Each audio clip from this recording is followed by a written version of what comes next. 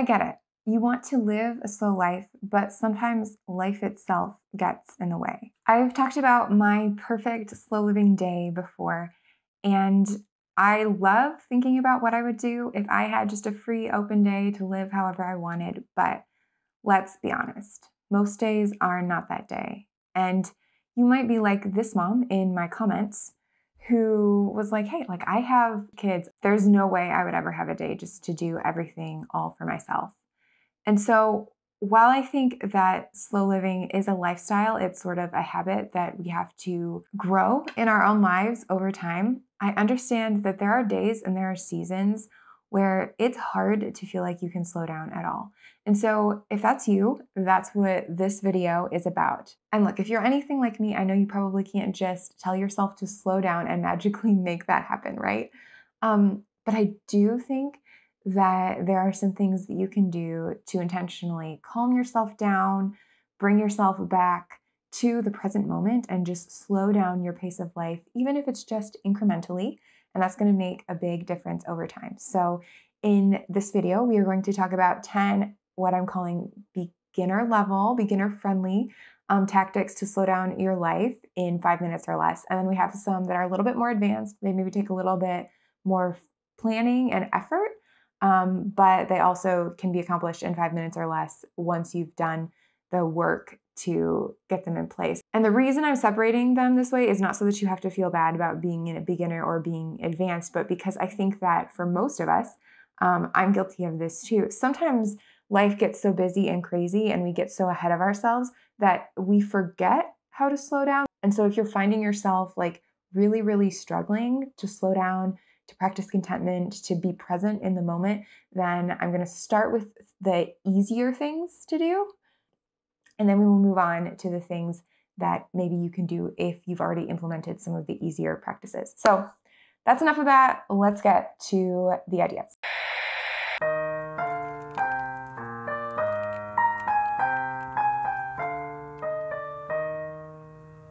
Okay, so here are the first 10 that I recommend you try, the beginner level ones, if you will.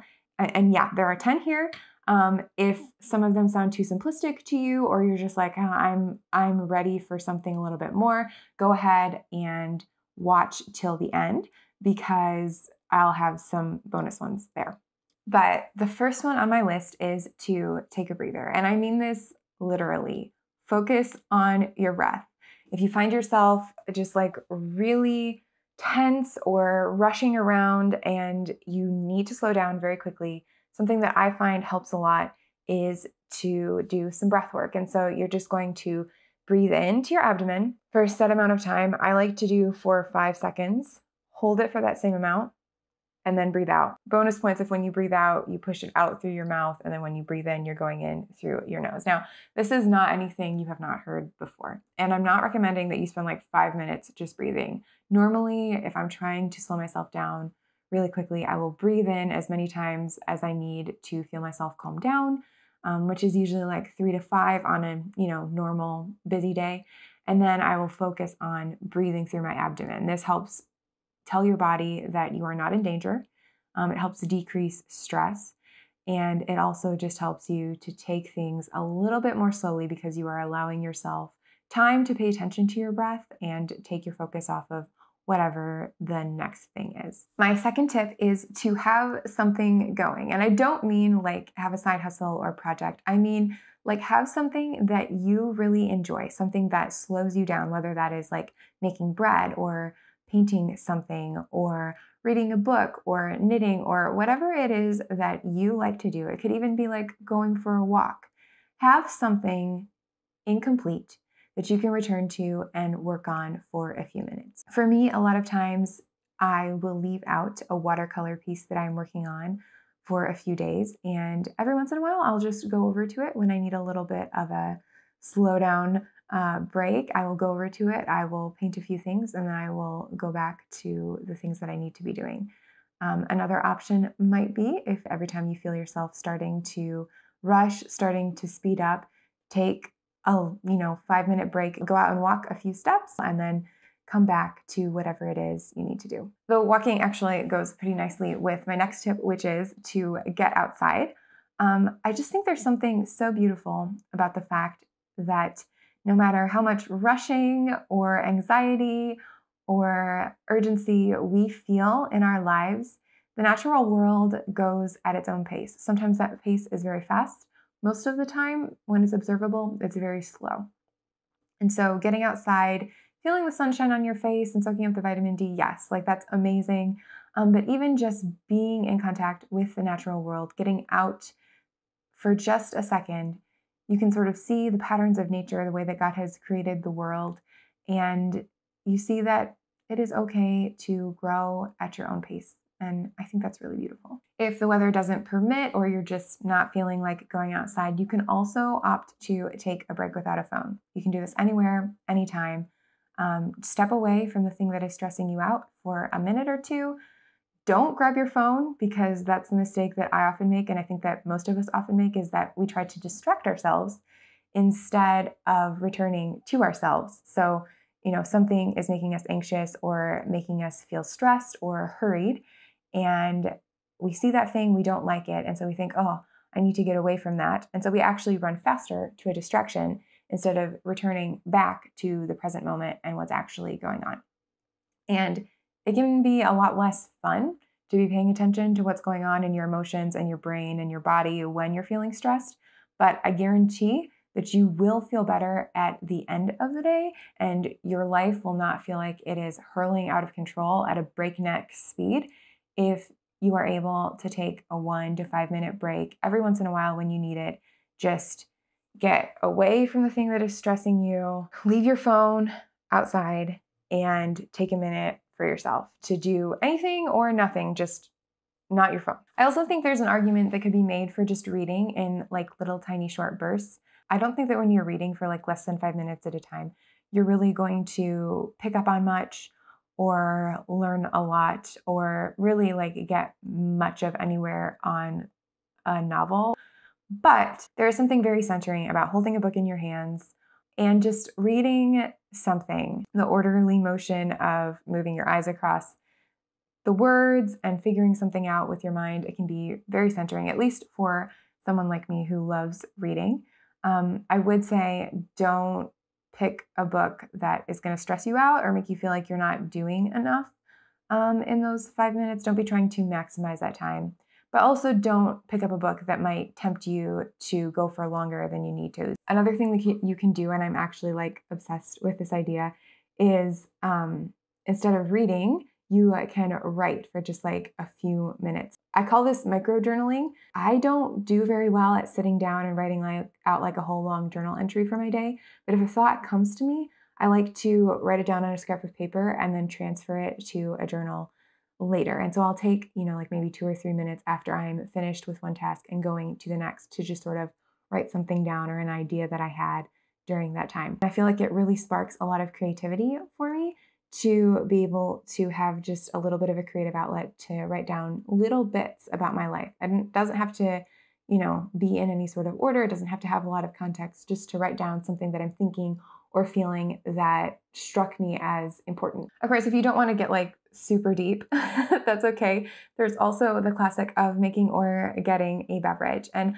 I think that this one's popular for a reason, right? Like there's something very calming about holding a beverage in your hand, especially if it's warm. And I think that grabbing a warm beverage actually before you go into something that is stressing you out, it can actually really help you like slow yourself down, savor the moment that you're living in just a little bit more. So big fan of making or going and getting a beverage if you have the time or opportunity. I don't think there's any shame in that.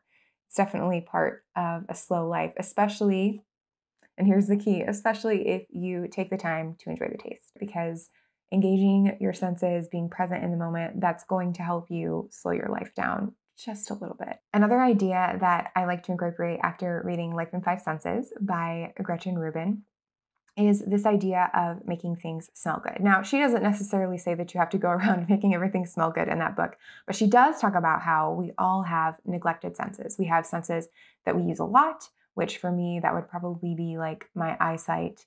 And so if I need a really quick way to slow myself down, I will take advantage of the fact that I'm not normally paying attention to the smells around me, and I will put on some perfume or light a candle or put some water and essential oil in a diffuser, and I will make myself smell. And yeah, it's breathing, but for me, it's really actually about grounding myself in the moment, taking a minute to savor the smells that I'm usually too busy to notice. And so for you, if smelling is like one of your like main things, like congrats. Honestly, I don't know how you do that, but you may not want to make something smell good. You may actually want to pick something that engages a sense that you don't normally use. And then I guess you could sort of categorize a lot of the tips I've already talked about this way, but another thing you can just simply do is bribe yourself into slowing down by giving yourself a treat. So if there is something that you really enjoy eating, maybe consider, going out and getting it to help you slow yourself down for a minute.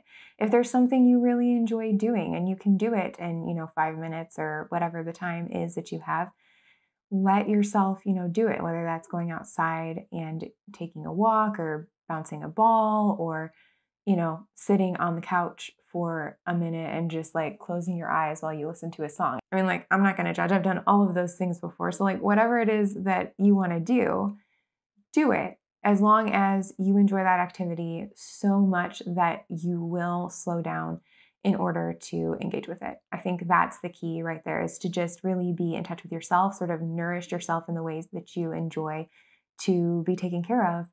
And that can help you slow down, and you can carry that attitude with you throughout the rest of your day. The flip side of this is that you can also slow down by nurturing something outside of yourself. Normally, I feel like, at least in my case, my humans take a little bit more than 5 minutes to feel like thoughtfully cared for and nurtured. But my dog loves a 5-minute walk. My plants love a little quick water. Like, taking care of and nurturing something outside of yourself is also a really great way to remind yourself that there's more to life than whatever the thing is that is causing you to rush around and stress. And also, like, it feels good. Okay, so believe it or not, those were the 10 easy ideas that I had to help you slow your life down. And so now I have an additional 6 here for those of you who are just so advanced in slow living, or if you really want to go deeper, then you can implement one, you can implement all of these. I think maybe don't implement all of them at once because that sounds overwhelming. And I think the whole point of kind of slowing our lives down is to not be so overwhelmed and stressed all the time. I could be wrong, but that's the point of it for me anyway. So don't do all of them at once, but definitely, like, save this video somewhere that you can come back to and refer to it so you can grow your slow living skills over time. So here are the advanced tactics, okay? The first one is to do a mindfulness exercise or like engage all of your senses. So there's a lot of different ways that you can be mindful and really engage with the world around you, be present in this moment. My therapist has had me walk through quite a few different ones. You can find them online, you can look them up on YouTube. There's a lot of different ways. If you're struggling to practice mindfulness, I think it's very helpful to have someone go through the exercises with you for the first time. So if you have a therapist or can start going to a therapist, that's a great place to do it because they're professionals and they know what they're doing. If you don't, or you can't afford a therapist, or that's just not an option for you for whatever reason, I would say, like, try to connect with friends or family members who have some experience with this and have them help you walk it through or like troubleshoot it with you, because it's not hard once you get it started, but it can be a little bit hard to like get over the mental barrier of like, how do I do this? It's intimidating. I've never done anything like this before. And so having somebody to just sort of help you and believe in you is super helpful. This is not something that you're going to be able to just like look up a YouTube video and then do it right away. So that's why it's in this sort of advanced category. But I will say that if you have already been working on living a slow life and being more in touch with yourself and your emotions, that this should be a little bit easier for you than it might be for somebody else who is starting from like not doing any of that. Another way that I think it's really great to like kind of slow down your life and make you feel less like it is hurling out of control and make you feel more like you are blessed and content and happy is to, and this is going to be really wordy, I don't know how to say this like more succinctly, but is to do something that, even though it takes extra time, will help you feel less like things are out of control later in your day. So, one example for me is that I take a lot of time to plan my day, plan my weeks, plan my quarters.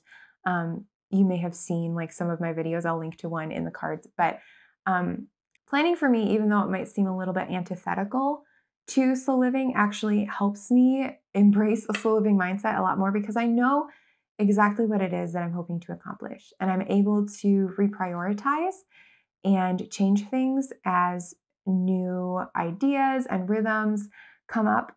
And so that I'm able to still attend to the important things while embracing a slow living ethos. So, taking some time to just plan your day, put together a quick to do list or something, that can be extremely helpful in helping you, like, okay, take a breath, slow down, see what you actually want to do with your day, and then figure out what you have to do and what else can slide to create more room for like a slower pace. Another example is documenting your life. So, this is sort of like the digital version of microjournaling, I would say, is when I have super, super crazy days and it's something that I have to get done and there's not really much else I can do about it. Like I did this before we left on vacation last time. I had a really crazy day where I had to write a bunch of articles for a client and I wanted to get all or most of them done in one day because I wanted to have time to prepare for the vacation and not be stressed right before we left. And so what I did to keep myself sane throughout that day was I just like documented what I was doing the entire time. I would get out my phone and I would give myself a little like 1 to 2 minute update. And I didn't use that footage for anything, but it made me feel like I was in control of the story I was telling. And so I think that that could be a really fun thing to do. You don't have to publish it. You don't have to make a YouTube video about it or anything. You can just have it for yourself for your own enjoyment.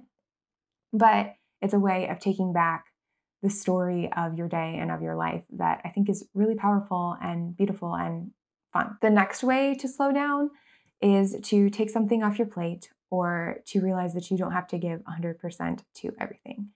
I feel like perfectionism is one of the main drivers of a stressed out, anxious, hurried life because we never have enough time to do everything that we want to do with excellence. We don't have enough time to do it all well. I think that things are worth doing well. I was recently reading Slow Productivity by Cal Newport, and he makes just a really good case for that in his book, where he talks about how, sometimes we need to clear out the things that are not important. So we have the proper time to devote to making the most important things the best that they can be. And I believe that wholeheartedly. But I think that for most of us, we have a lot of things that are important to us. And we think that all of those things deserve 100% of our effort, attention, energy, money, all of those things. And it spreads us too thin. And, I'm going to sound like the simplicity, minimalism vlogger that I am. But not all of us have to be doing all the things that we're doing all the time. Yeah, there are things that only you can do. Only you can be married to your spouse. Only you can raise your children. Only you can start the business that you're dreaming of starting or write the book that you're dreaming of writing. There's a lot of things in your life who, like, you're not the only person who could do them. And so it's okay to ask for help. It's okay to drop things off of your schedule, especially things that, you don't need in order to live. And it's also okay to say, you know what, I'm going to keep some of these things, but I'm not going to give them 100% of my effort all the time because I just don't have that much effort to give. That has to go to the people that I care about the most. That has to go to the work that I do for a living. Whatever your thing is that is most important to you, like that's what needs your most effort and attention and your best focus and your best work. And you can't give your best to every single thing. And so you need to be really picky about what those things are. And I think you could even make a case for the fact that, like, maybe depending on other factors in your life, maybe your job isn't the thing that gets 100%. I'm never going to argue for doing a bad job for your employer, but some jobs do not require you to do 100%. There are a lot of jobs where, like, if you want to get promoted, you have to give 150%. But if you are okay with staying where you are, you can give 80% and that's fine and you can have a very happy life, I think that's a perfectly legitimate and beautiful way to live. And if that's the way that you want to live in the season of your life, go for it. Okay, this next one probably takes the most homework of any of the ones that I'm going to talk about in this episode. And this is to think about your values and choose how you spend your time accordingly. So I'm reading a book right now called At Your Best by Carey Nieuwhof. And in it, he talks about categorical decision making. And I'm not sure that I like that phrase. I think that might be like the industry standard phrase. I don't think he made it up, but like categorical is a very harsh word to me. I don't know if you have different thoughts on the word categorical, let me know in the comments. But basically what he's saying is you have a category of things and you make a decision one time about that category, and then it makes all the rest of the decisions easy. And you can tweak them if you do a bad job or your circumstances change or whatever. But like, for example, I have a categorical decision in my life right now that this is the only YouTube or creative type project that I am going to work on. I have a business to run. I have a husband and dog to spend time with, and friends and family and other people that I love. And I have this YouTube channel. And I cannot tell you how many times, it's at least once a week, but it's usually multiple times a week, I have an idea for a new YouTube channel or a blog or a podcast or something, and it's not related to this channel. It's a totally different topic, something else that I'm interested in. And I have just made the decision that for right now, in this season of my life, I don't have time to do this channel well and another channel or podcast or whatever. So I put it on something called my someday maybe list, so that if I ever want to come back to it, or if I come across a really good idea for it, I can just add all of those things to my file there in Asana. And right now, this is the place that I'm making videos. This is where I am channeling most of my creative energy. And that has been a very good, very healthy, very life-giving decision for me. But that's actually a pretty superficial way to look at value-based decision-making, because that's just like, I just made that decision for my sanity. Really what it comes down to is you want to be crystal clear on the kind of person that you want to be. I want to be the kind of person who sticks things out. I want to be the kind of person who helps people build the lives that they want through being like very selective and intentional about what they allow in or put into their lives. And so right now, this YouTube channel is a good decision for me. But you need to be really crystal clear on on who you want to be before you can decide how you want to make those decisions. And then I think everything else kind of flows from there and can get a little bit easier. It's still not 100% easy, but it does make it a little bit easier to say no when you need to say no, or make those categorical decisions or those hard calls. Okay, this next one is one that I really love, and it's called leave a few minutes early. It really works for like any area of life, but I was thinking of it in like a work context, because at my last job, when I worked for someone else, I sat in a lot of meetings, and you would have these days of like back to back to back meetings, and it was really difficult to like gather your thoughts. Well, I would just feel my brain turning into like mashed potatoes over the course of the day, because it was just so many conversations and so many questions and so many like side tangents, and I never had a moment to really like collect my thoughts and get a lot of clarity, and I would just sort of slip into this like afternoon coma that was just, it was not good. So something that I think would have been really helpful for those types of situations, but also for situations if you're like loaded up on extracurriculars or commitments after work, or just really in any sort of situation, is to leave like 3 to 5 minutes early. It's not really enough time to make a difference in whatever the thing is that you are doing, but it's enough time to give yourself a minute to collect yourself, to take a breath, like Juliet Funt talks about in A Minute to Think, just to like give yourself a minute or two, have a little bit of white space so that you can just get yourself oriented from moving from the thing that you were doing to the thing that you're doing now. I think that there's a lot of confusion and just not good things that happens when you force our brain to task switch over and over and over and over again. And so if you can leave just a few minutes early in a way that like nobody's going to notice, you can say, oh yeah, I've got to go to the next meeting, or I've got to go to the next thing. Leave just like a couple minutes early. Nobody's going to care, but you will feel so much better. And then the final thing, I just put it on here because I just did this today and it was wonderful, is to spend uninterrupted time with someone you love. It doesn't have to be super long. I think, maybe a little longer than 5 minutes on this one is usually ideal, but spend uninterrupted time, no phones, no nothing, just talking to them, being present with them. You don't have to do anything, or you could do whatever you want. There's nothing like it for helping you just slow yourself down and go, okay, even if I don't finish this project at the level that I want to, or things don't go my way today, there are things that are beautiful and worth living for, and this person is still going to love me. I think that gives you the courage to slow yourself down. And it's just also very powerful, I think, in a psychological way, because you have like that co-regulation. So yeah, there they are, my ideas for slow living, even on days that do not feel very ideal for slow living, the days that you're busy, stressed, and anxious.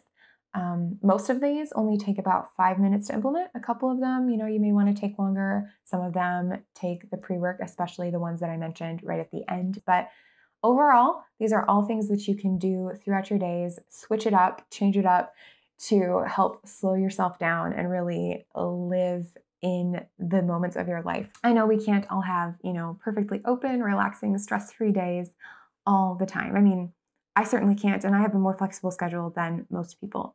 But I do think that trying to practice slow living every chance we get is one of the best ways to reduce stress and actually enjoy our lives. If we really want to be content in the here and now, be present with our loved ones, and live a life that's centered on what matters most, we have to be willing to slow down, even when everything in life is working against us to speed us up. So speaking of which, if you would like to see sort of the opposite of this video, where I talk about some ways that I would intentionally enjoy a slow day at home, if I had a perfect day where I could do whatever I wanted, you can check that out here.